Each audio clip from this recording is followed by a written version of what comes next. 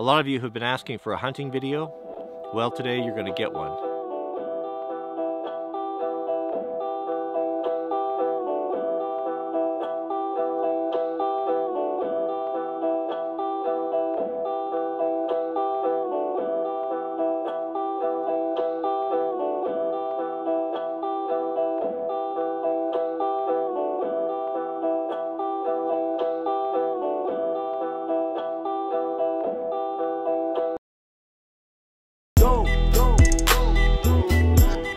We have a coyote problem.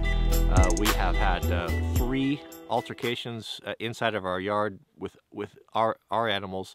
The neighbors are losing animals. There's just not a lot of hunting pressure on them out here, and they're getting more bolden. They're getting more aggressive when they're actually coming in the yard. So we're going to set up a call and we're going to thin the herd.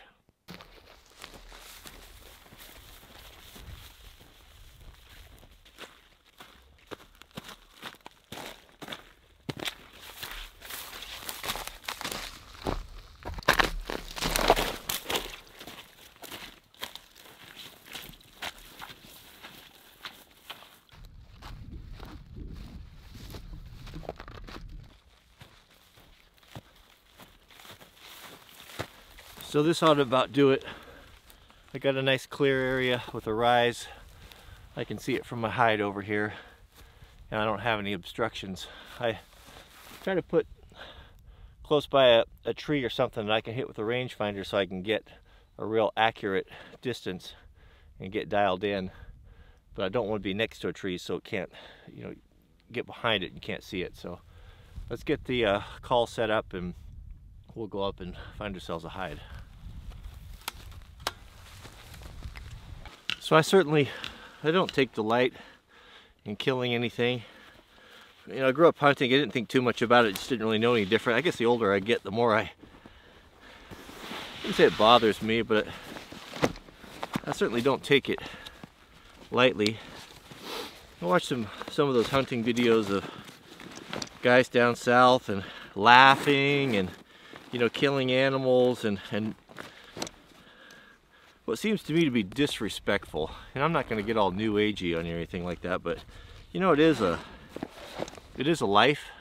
It's not something that's pleasant. It's not something it's just not something that I understand taking pleasure from and laughing and making light of and carrying on. I think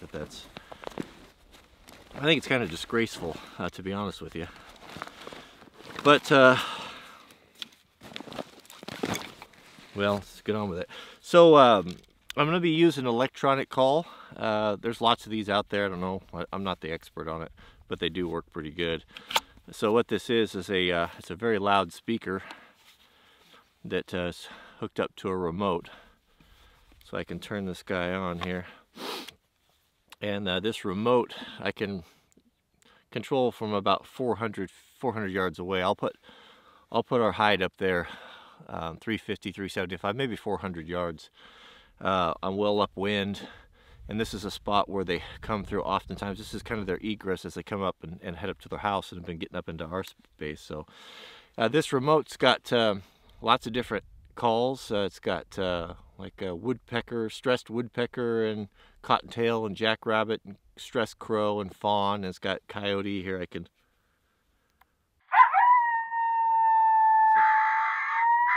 probably ought to turn that down a little bit. There's a crow.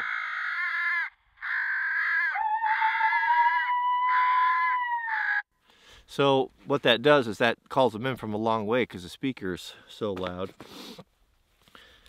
So to augment that is a kind of a little visual aid. Here, this is a little tail spinner. And so you take the spike off of here.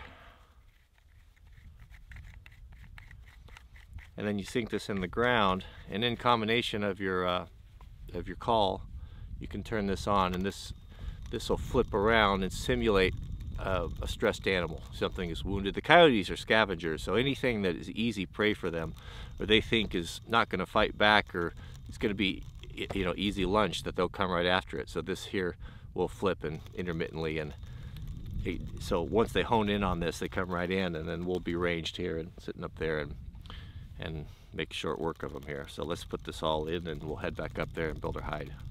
So I don't know if it matters or not, but I typically will choose a call of a critter that we have around here rather than something we don't. Like, we don't have any jackrabbits, so, but we do have cottontails, and we do definitely have crows.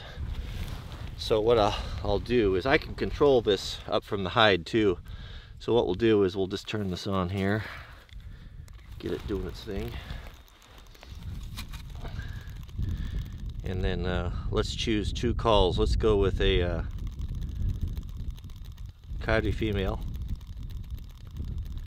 and a cottontail.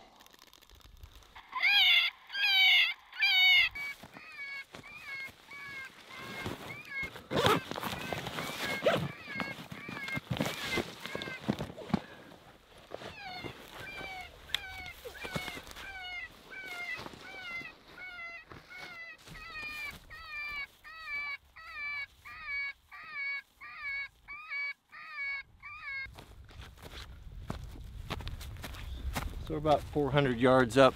Target's been, or the call's been going for probably about 10 minutes or so. So we'll set up our shooting position, get our ranges, dope our rifle, and get ready. It won't take long. It's pretty cold today, so I brought a shooting mat. It's like 21 degrees. I didn't want to lay on the frozen ground. Sometimes you can be out here for a while waiting.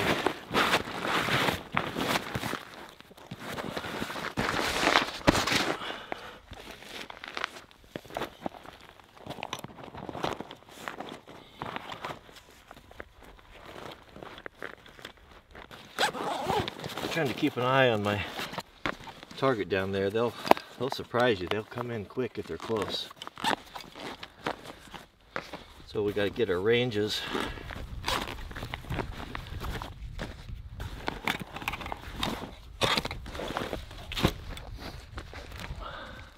First thing we got to do is get our environmentals here, so we can get the dope dialed into the rifle. I don't have anything in my book for this particular, as cold as it is and the pressure that we have.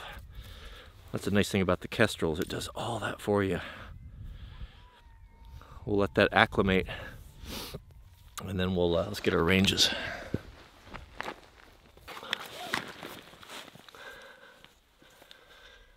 You can see them coming pretty good. You know, the eye picks up motion, and I've got huge open field here, so we can see anything moving here. So this is the reason why I put the call next to that tree, so I can range on that tree right there. So from our hide here, we're 380 yards. Yeah, 380 yards.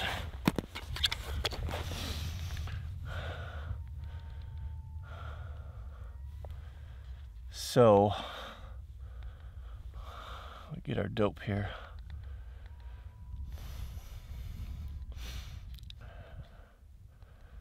What I say, 370. He'll go 375. So that's 1.76. So we'll go down 1.8.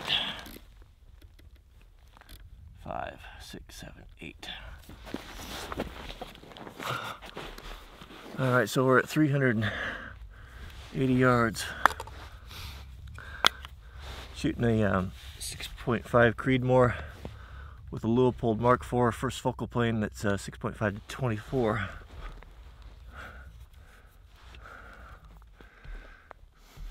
Set my parallax, I can see it right there. I'm going to shoot about 14 power then. Yeah, looks good.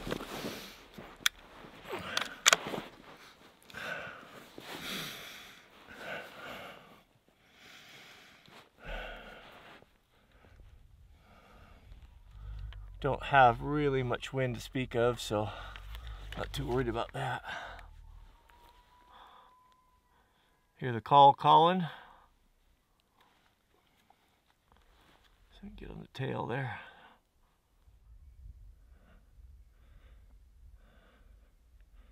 All right, we're ready. That should be no problem at this distance. This rifle, this barrel settled in. And on a good day, I'm shooting half MOA. Not every day, but on a good day. Go!